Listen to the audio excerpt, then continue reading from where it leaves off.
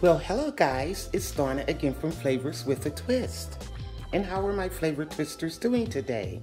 I hope that you are doing well. What we are going to do today, guys, we are going to make a quick, easy, and fun recipe. We are going to make some homemade Cracker Jacks. That's what we're going to do today. This is a recipe that I'm sure you're going to love. I've loved Cracker Jacks ever since I was a kid, and since it's football season, this is something that you can serve your guests when they come over to watch the game. Now in front of me, I have some popcorn that I popped in my popcorn maker. I have a cup of brown sugar, and that's the dark brown sugar. I have some Planters peanuts. I have some baking soda and some corn syrup. In this cup, I have a half a cup of that corn syrup. I have 2 sticks of butter, which makes 1 cup of butter. I have a half a teaspoon of baking soda, and I have 2 teaspoons of vanilla extract. So what I'm going to do, guys, we're going to go over to the stove and we're going to make this caramel to pour over the popcorn and add the nuts. I'll be right back. Okay guys, we're over at the stove. Now as you see in the saucepan, I have the 2 sticks of butter and I'm going to melt this off. Then we are going to add our sugar. This is a quick and easy recipe, guys, and it's delicious.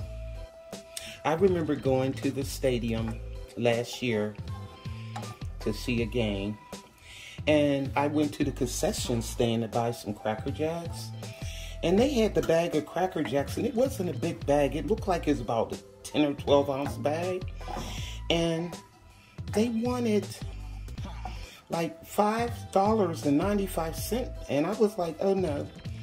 I told the guy, I said, me and Jack go way back, and I'm not about to pay that much for some Cracker Jacks. It was ridiculous. So I decided to make my own. And I've made this before, so it's really delicious, guys. Now, the butter's melting. It's not melted all the way, but it's still melting, and then we're going to add our sugar. Okay, it's about melted. Now let's add that brown sugar. Put it in like this because I don't want it to flop. There we go. Okay, we're going to add this in with the butter. And I'm going to add the syrup, the corn syrup. Okay, that's nice and thick. Okay, let me see if I can get most of it out of here. There we go. Stir it around. Okay, and what I'm going to do, guys, I'm going to let this cook down for a few minutes, for about 5 or 6 minutes. There's still a lot of corn syrup up in here. There we go. This stuff just likes to glue to the measuring cup. There we go. Okay. Now let's get this stirred in here. And we're going to make our caramel sauce. That's what we're doing now. This is really delicious, guys. So let this cook down for about 5 minutes. What you want it to do is cook until it blends with the sugar, the butter, and the syrup. So just let it go on medium high. Is that what I got it on? Yeah. Okay. Just let it go for about 5 or 6 minutes. Okay, guys, it has been going for 5 minutes, and look at this caramel sauce, guys. Look at that.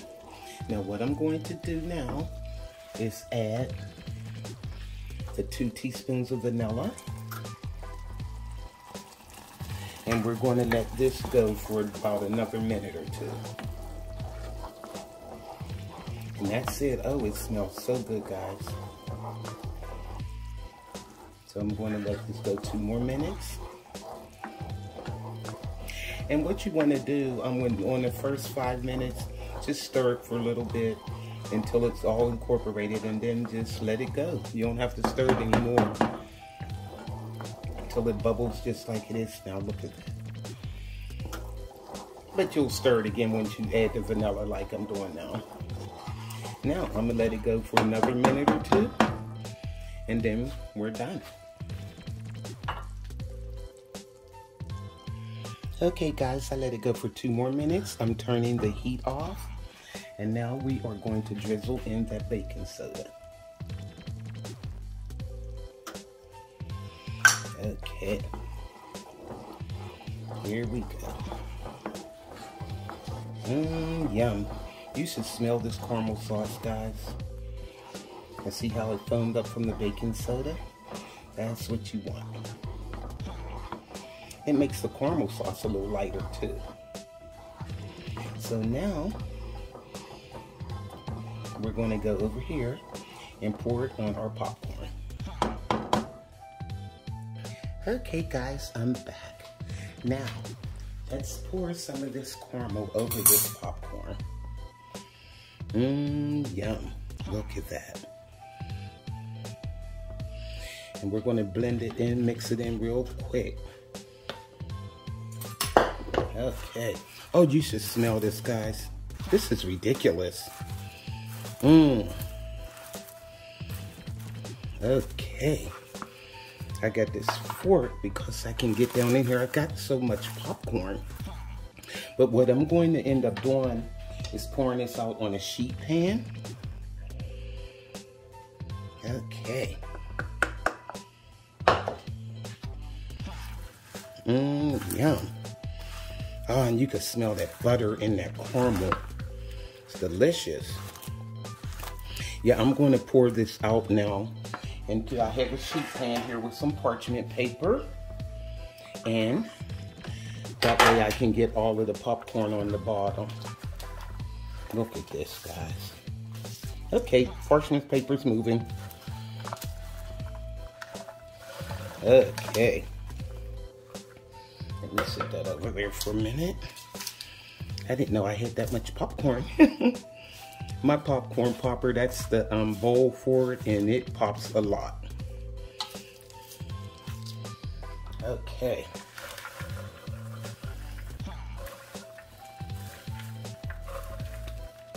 Okay, popcorn's going everywhere. Alrighty.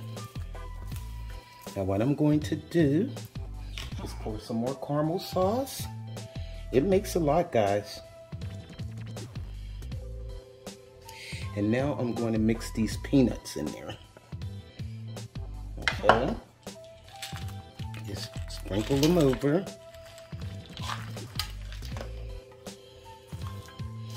Yum. I can't wait to eat these once it cools off. Okay. I don't think I'm going to add that last little bit of popcorn because this is a lot. All right, here we go. See how it's coming together? I can't wait. Now it's starting to look good.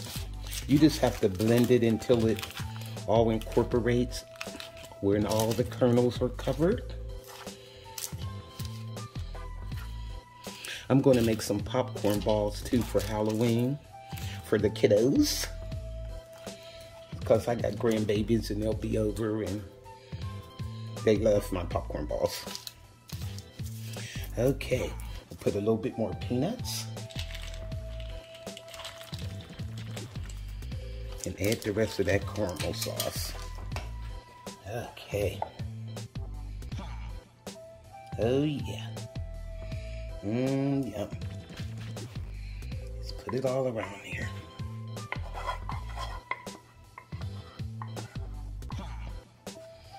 Okay. I think I got it all.